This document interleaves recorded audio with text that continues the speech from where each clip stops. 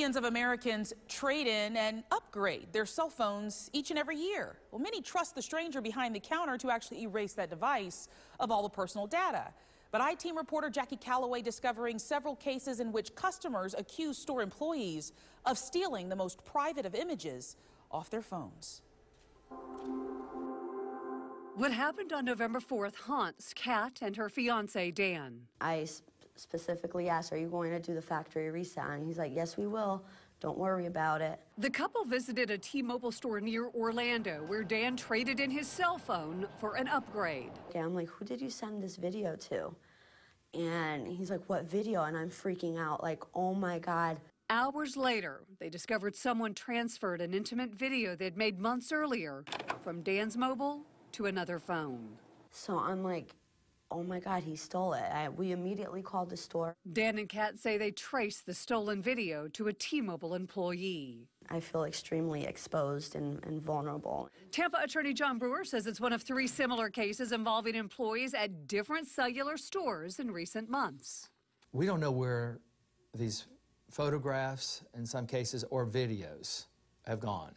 Joanne, who lives in Largo, says an employee at this Sprint store stole 22 nude pictures off her old cell phone last November. What was your assumption that they would do with the old phone and the material on it? Delete everything and then put it away. According to Largo police, Kenneth Hilario Sanchez transferred the pictures from Joanne's mobile phone to his own. I started crying, actually, because I was like, how can somebody do that to me? Like, Good morning, Your Honor. Good morning. Hilario Sanchez appeared in court this week. He is awaiting trial on a felony charge. very violated and scared. I don't know where these pictures are going to go, who's going to see them later on in life. The Osceola Sheriff's Office confirms it's investigating the T-Mobile incident. I contacted both companies and asked what are they doing to ensure the safety of their customers' data. Both responded via email. T-Mobile is committed to providing customers with a positive experience, and we're very unhappy about this unfortunate incident. We are cooperating with law enforcement on this investigation.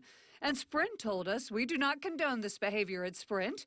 We're continuously evaluating safeguards and processes to ensure our customers' personal data and information is protected. This gentleman left us all of his shopping, his bank history. Casey Paris, the owner of Worldwide Cells in Brandon, estimates about half of his customers fail to erase their phones before trading them in.